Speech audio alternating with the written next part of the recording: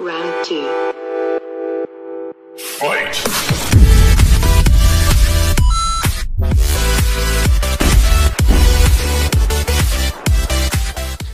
Hey everyone, welcome to a video in which I talk about suicide.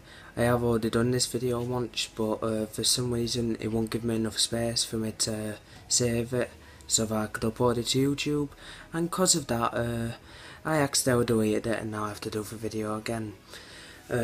Thank you very much for doing that. So I have to do this entire video again, but it gives me a chance to talk to you for the first time, technically to you. I don't know how I said that, but basically this video is about suicide, as you know by the title. So let's go straight into it. This one guy, sorry, bit of hair in my finger. One person who I know, basically they messaged, I asked them if they could help me and they said yes. They wanted to remain anonymous, for the simple fact that I don't know, no I do know, I'm just a bit flabbergasted, you could say, but basically the reason they wanted to remain anonymous is because they saw it was personal to them and they didn't want other people knowing about it. Simple as that, do you know what I mean? And I totally agree with that. So for all intents and purposes this person's anonymous, but basically what they said is that from the age of 16 they've gone through terrible stuff from the family. The family so got divided on issues, started fighting a lot more. Because of that his family started to go for dog bark, you dogs, but their family started to go a lot further into depression, or basically the father, and because the father went deep into depression, sort of made this person of mine go like that too, along with stress from exams and stress from friends, because how school can be for people, you know what I mean, high school particular.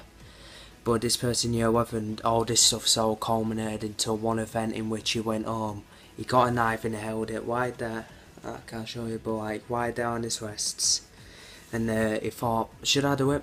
Should I do it? He didn't. For the simple fact that I thought he was selfish. He thought he was selfish and ignorant to the people around him.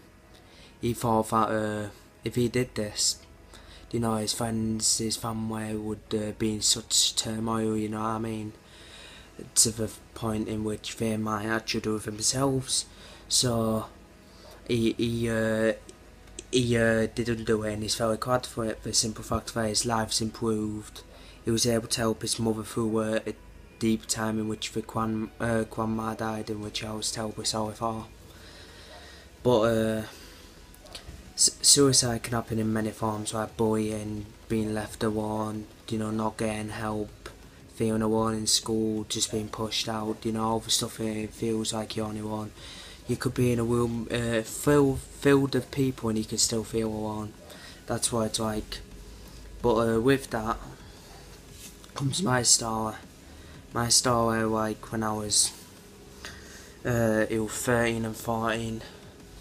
I was 13 or 14, and it happened when my cousin died. Stayed up there for a weekend. She was very beautiful. Nobody would ever want to hurt her and all that. Nobody would ever want to hurt her, do anything to displease her. She was very nice. She was very nice. She shouldn't be taken from the world, but she did, which was apparently an overdose on drugs. What she might have done may probably suicide. You never know. But I'll never know. But basically, because of this, my family started to dwindle. My mum, and my dad just started to drift apart. Sorry for that. But because of that, my family got drifted further and further and further apart to the point in which they didn't want to be together. Sorry for that sound, it has to fucking happen now. It's fucking dying now. But because of that, my family drifted farther apart until the point in which, till the point in which I wanted to commit suicide. I didn't. I'm not selfish enough. I didn't want to leave my mum, my dad, my friends, even my dogs over there, just staring at the door. Oh Jesus Christ, I got things under my eyes. Anyway, not like a makeup tutorial. But sorry if I'm not taking it serious, right? But I am a serious yam. But suicide, don't do it. It's easier, obviously. It's easier said than done. Suicide will still happen wherever you are, how much you ever do. But if I can stop one of you from doing it, then I'll be happy. I will seriously be happy with that. Now I'm trying to cut it down shorter so if I can upload it in faster time. Say with all you dudes out there, all you Pred fans, you know, all two of you. But because suicide is seriously bad, I've wanted to do it, I've wanted to cut my waist, I've wanted, you know, to do stuff which would work in my suicide. And I just want to say, don't do it. Bullying, being left alone, not getting enough help in school, getting walkways, families pushing you out, certain people not acknowledging what you're saying can all lead to the cause of suicide. So please, and I urge you, please do not do it. Seek somebody, seek me. If you actually want, seek your parents, seek an actual doctor, or, you know, a therapist about this stuff. You know what I mean? Don't just go through with it. You have so much. You have so much to live for. Anyway, that's it for the video. I just wanted to mention that. If it was all over the place, I'm deeply sorry, but I tend to go on once myself, so sorry. Anyway, thanks for this video. I hope you enjoyed it. See you next time, which will be a Fallout vid, hopefully.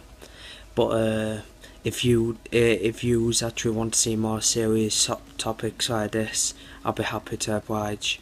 So anyway, bye. Tell me pretty lies, look me in the face, tell me that you love me, even if it's